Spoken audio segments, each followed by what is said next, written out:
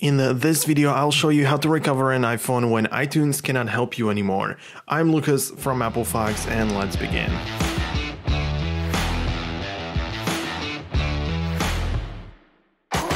For this, we're going to be using a software called dr.fone, which are, by the way, sponsoring this video, so thank you for that. And this software allows you to enter and exit recovery mode, as well as fix other errors that you may have with your iPhone. So I'll be recovering the iPhone 7 using my MacBook. You can install it on macOS as well as on Windows.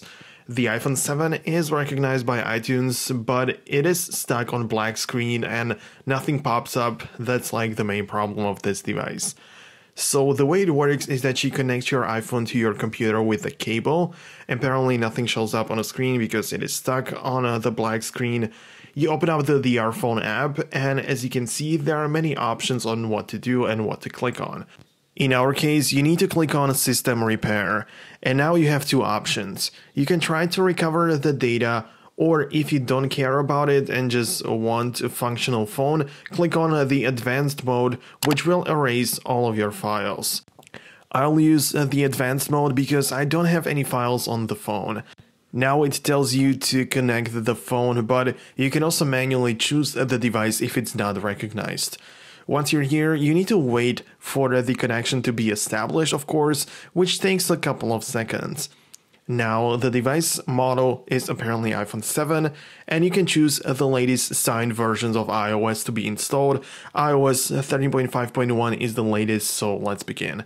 If I click on Start, however, it tells me that it can't go any further because my firmware packages are incorrect or it just failed.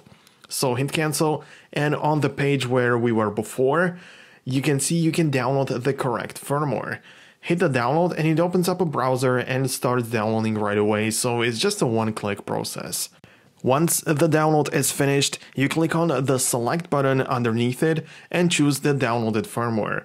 Fix now, and it'll take a little bit, of course, but we are still installing just the firmware, which is necessary, but so is the actual iOS.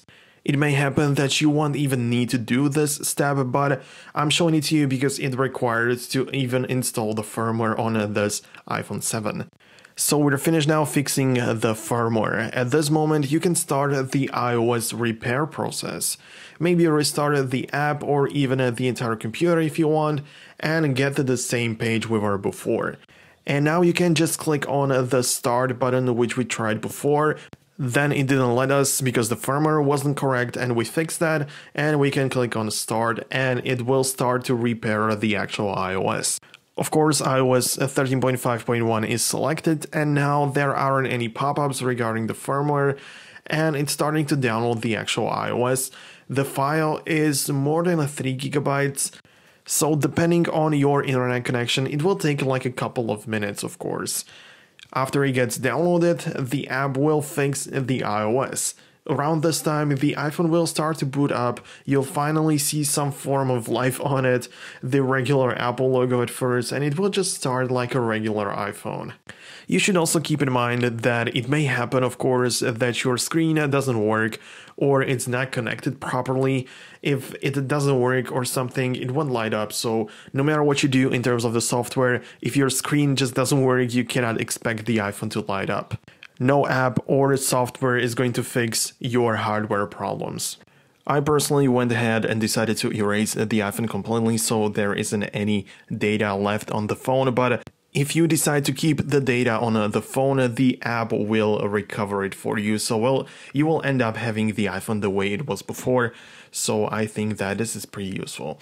I want to say thanks a lot for watching and your support. I really hope you enjoyed this video. I really hope that it helped you in any form or way. And if you did, then I want you to hit the subscribe button, hit the thumbs up. It's going to help the channel, of course. And see you guys later in the next video.